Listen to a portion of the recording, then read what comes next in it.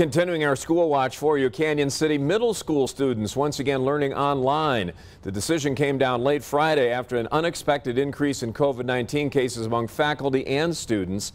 Our Natalie Chuck live from outside Canon City Middle School with parents' reactions to this news. Natalie?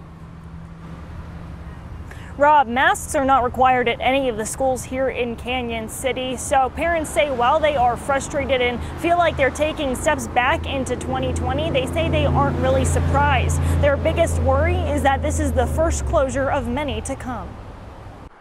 Campus is quiet at Canon City Middle School. This is my middle school, and now my daughter's here. Well, she's not here right now. Matt Starika's 6th grade daughter and the rest of students at Canon City are once again learning from home due to a rise in COVID-19 cases. Bringing all our kids into this same space, there's no social distancing, there's no masking. It's just wait until something like this happens, and then we'll scrub down the building for 4 days. Starika saying the most frustrating part is how last minute the announcement was sent out to parents, saying he got this email Friday night right before Labor Day weekend. As parents, we had no course of action to call and ask for questions.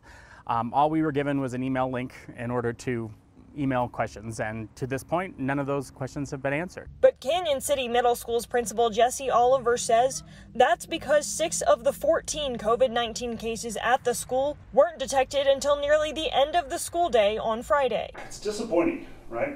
You want kids to be in school. I want kids to be in school here. I don't want them home. Canon City Middle School does not require masks for students or staff, but Starika still asks his daughter to mask up during the school day. I think it is frustrating for her. I think she has a hard time having to be that one and only kid maybe in her class that's wearing one while everybody else isn't.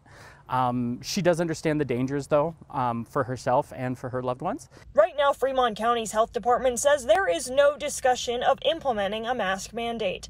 But if the schools felt compelled to do so, they would support the decision.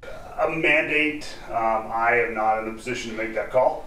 It's above my pay grade. I don't hear that there's going to be a mandate at all. I do not hear that. For now, Starika and other parents say something's got to give. We're just setting the course to have this happen on and on and on and on. And this is really frustrating for parents. You know, what are we supposed to do? How are we supposed to be making sure our kids are learning? How are we setting this up so that they are supervised during those times? To keep their kids in the classroom.